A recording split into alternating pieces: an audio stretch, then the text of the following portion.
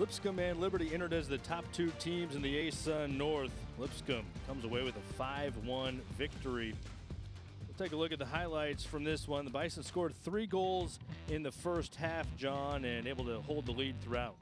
Yeah, get a good look at early action right here, and you could tell Liberty having a hard time getting out of their own end, and Molly Gray takes good advantage here, calmly puts it into the near post corner, and that was early, and you got a good idea how the day might go right there. Hard foul by King gave them this opportunity to play the ball here. Byler with a beautiful header to leave no doubt right there.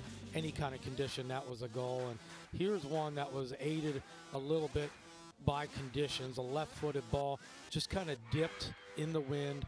J-Row unable to keep that out. And right there, they're down 3-0. Liberty really reeling at halftime, but they come out. You know, after halftime, a great halftime speech. Palladino drawing the foul. Right here, Jamison plays one beautifully into the top corner, letting the ball ride the wind.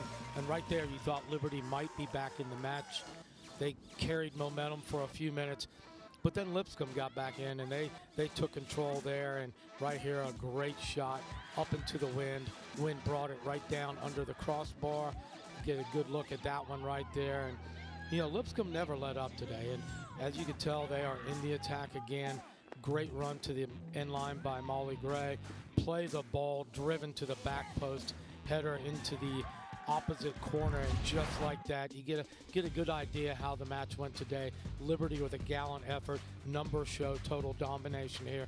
Wind was a factor, but really the visiting team today showed that they could play with the wind at their back and into the wind. They proved to be the better team today. Liberty will have to regroup quickly.